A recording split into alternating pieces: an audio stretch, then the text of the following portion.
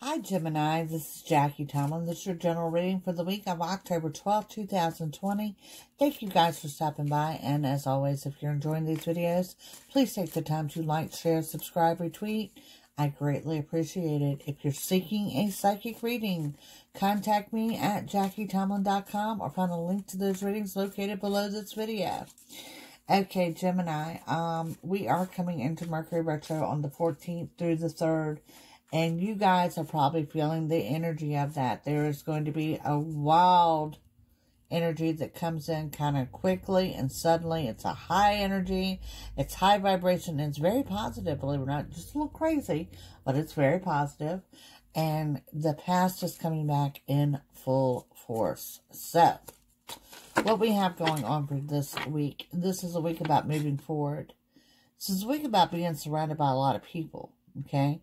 Love life's ascending to another level. That I've got commitments and living together and wedding vows. And, you know, for my singles that are looking for a relationship, you could be presented with an actual relationship. Okay. Clarification on something that you have suspected. Confirmation coming in, new money coming in, new opportunities. Warning as we get out towards the weekend and going into next week, slow down. Now, that's slow down physically and personally around the home front. It's also while you're driving. So, let's jump to it. Gemini, this is your week of October 12th, 2020.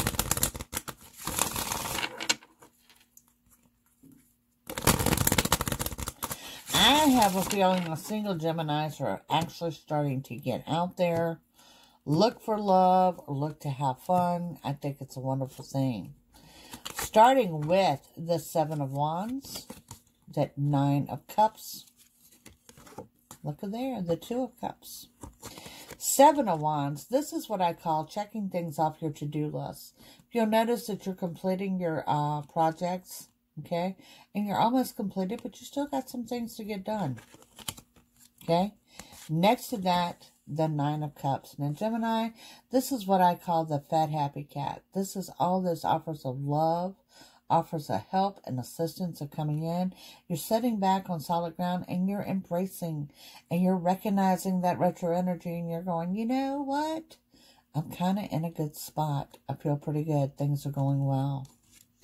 Next to that, this is my singles, new relationship, reuniting with someone. This is dating for my couples. This is intensity, going to the next level, perhaps living together, perhaps an engagement. Moving forward, Gemini, the lovers, just going back to back up this couple that I'm seeing. And what I'm talking about from the beginning, strong in the love life. We have the Hierophant. And what the Hierophant tells me is what you have spent all this time, all these months, all these many weeks manifesting to draw into you. Okay? It's finally happening. And we have the 8 of Cups. 8 of Cups. Contentment, happiness, looking over the past. Let me say this, Gemini. It's okay to look back over the past. It's okay to look where you've been. Do not get stuck there. You are a sign that could get stuck there very easily and bring yourself down. Your vibration is too high and there's too much good going on around you to allow that to happen. We got the Wheel of Fortune. Things and chains of events are finally turning to your favor. Oh, Gemini, how perfect is that with that Wheel of Fortune? You guys have the Hermit. Tap into your intuition. Know where you're being led. Trust where you're being led. That lantern, that path, it shows you guys are on the right path. There's that Empress card coming in with positive changes on the home front. This is the Mother card as well. And decisions, guys. You've got decisions to make. Look at that blindfold. Not only do you have decisions to make, these are decisions you've been putting off for too long. So out that 9-card spread, we're sitting on 5 major arcanas. It describes that energy I'm talking about. The lovers of intensity and the love life.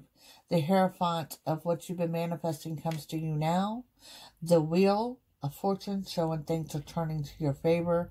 The Hermit, reiterating and driving that point home, was saying directly, Gemini, you are on the right path. And then we have that Empress, that Mother card, showing positive changes on the home front. Gemini, you got a beautiful, beautiful reading here.